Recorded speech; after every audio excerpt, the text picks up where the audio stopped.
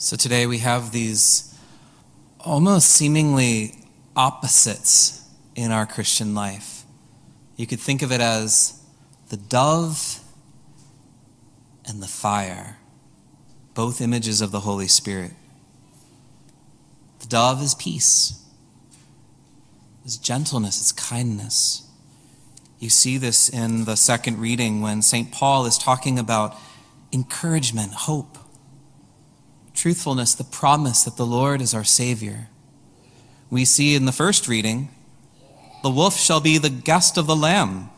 The leopard shall lie down with the kid. The cow and bear shall be neighbors. You have all of the savageness, even in creation, just rooted out. And now there's a peace. But in order to get to that peace, you gotta go through the wildness. And so we have St. John the Baptist in the midst of all of these readings about gentleness and peace and tranquility. And then we have this wild guy just crashing in. Sometimes we just think of John the Baptist, and sometimes with artistry, we make him a little more gentle. He's just kind of there. He's like, okay, I'm going to baptize you, Jesus. But listen to what it says here. It says, John wore clothing made out of camel's hair. He had a leather belt around his waist. This guy looked like a biker from Hell's Angels.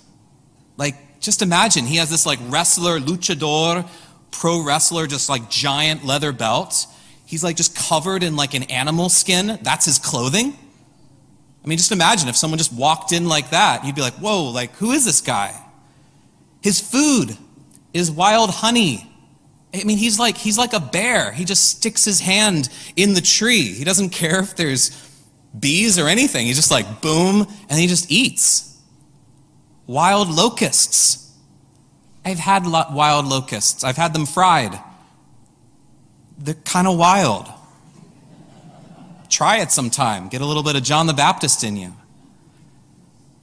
But this guy, he is just crazy. And I love the rendition in the Chosen series where they even kind of jokingly refer to him as Creepy John, just because he's this kind of wild, wide-eyed, crazy-haired guy, and he's crying out, repent. And he's baptizing people in the Jordan River. And sometimes we don't fully get the sense of how intense baptism is, because normally the way that we experience baptism, which is perfectly fine, is we take a little bit of the water. It's a little easier on the babies, and we baptize them, gently just putting the water just over their forehead. But baptism actually means like dunked.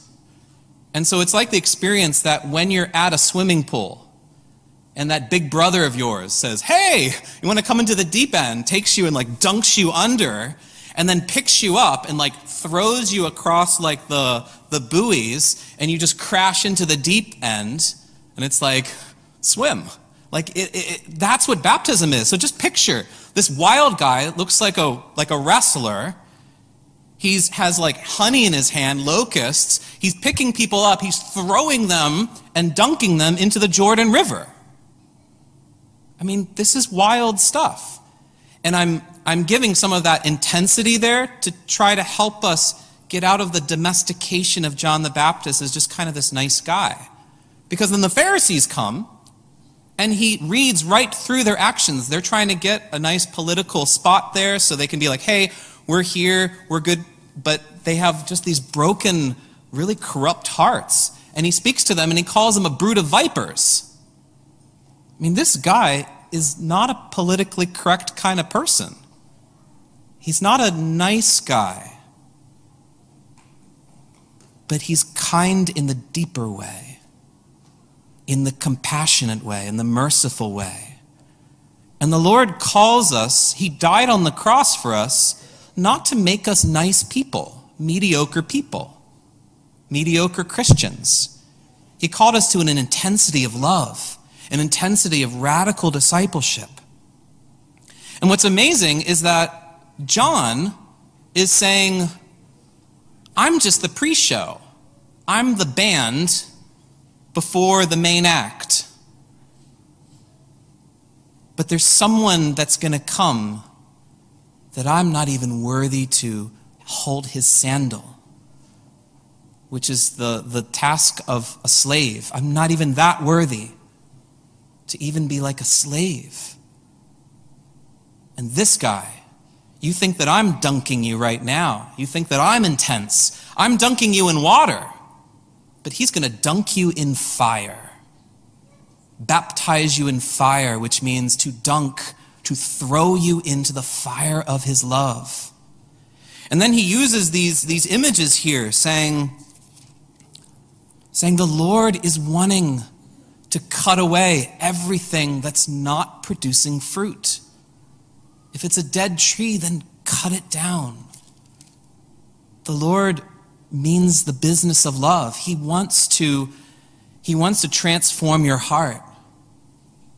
And St. John the Baptist says this: he'll baptize you with the Holy Spirit and fire. His winnowing fan is in his hand. He will clear the threshing floor and gather his wheat into the barn, but the chaff he will burn with unquenchable fire. So those of you who are farmers, who have a background in agriculture, you know the difference between the heavier weighted seeds of corn, of grain, and then all the other things that we call chaff, the little pieces and flakes that just kind of float away. With this whole thing of this winnowing fan, this threshing floor, this dividing the wheat and the chaff, what they would do in the world of the Bible, and they still do this within cultures, and they might even do it, sometimes we maybe are more mechanized here, so maybe we've lost some of that sense, but they would take big giant kind of plates, and they would put all the wheat in it. And then what they would do is when the desert wind would come, they would throw it in the air. And anything that had weight and heaviness would actually come down and remain. Anything that was really trash would be revealed as such and would float away, because it's not even worth the weight. Do you see how this intensity of what John the Baptist is saying, that this is what Jesus wants to do with us? He wants to plunge us into fire. He wants to take us, throw us up in the air so that everything is revealed. And then that thing that we've been holding on to, that we've been saying, this is really part of me, we start realizing that it starts floating away.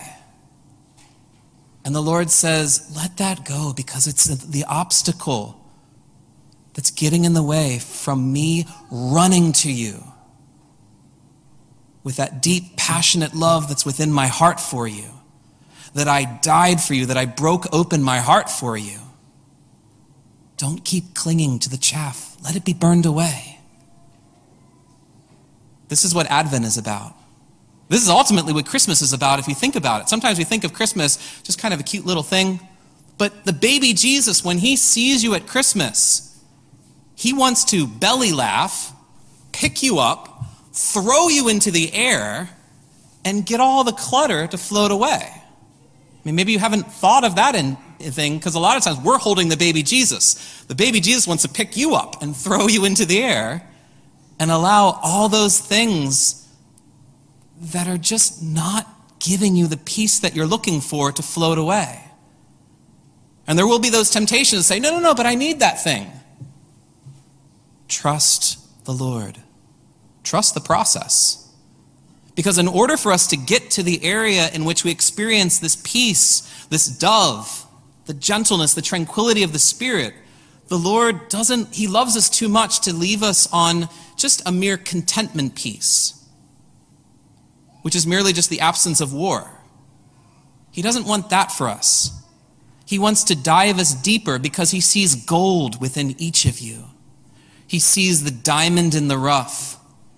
You know, I was thinking at the last Mass, that fun song from Aladdin. Riff raff, street rat, I don't buy that. If only they'd look closer, would they see a poor boy? No siree. They'd find out there's so much more to me.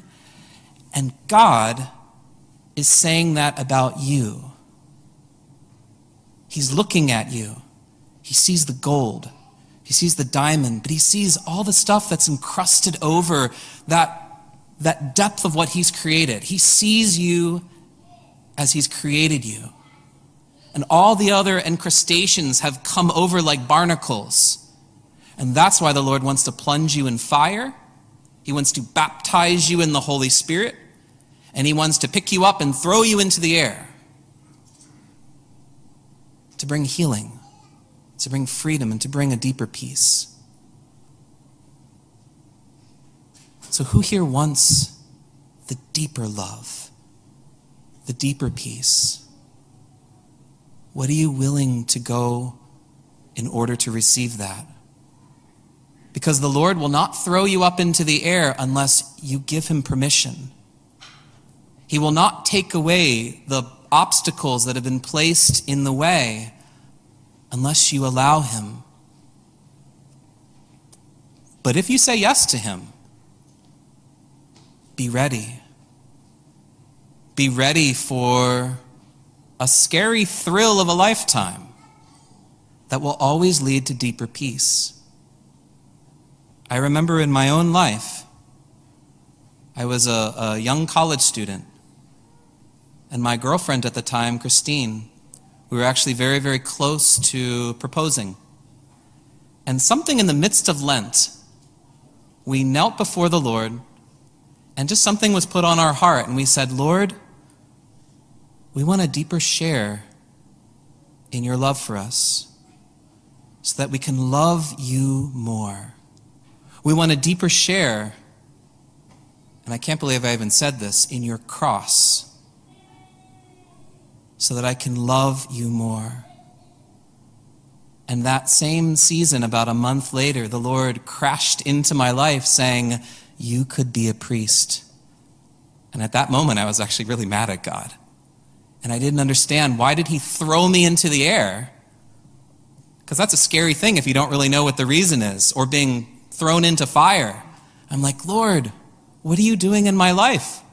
It's a very painful process. But ultimately, the Lord led both of us to that vocation that we're called. She is beautifully married, has 3 wonderful children.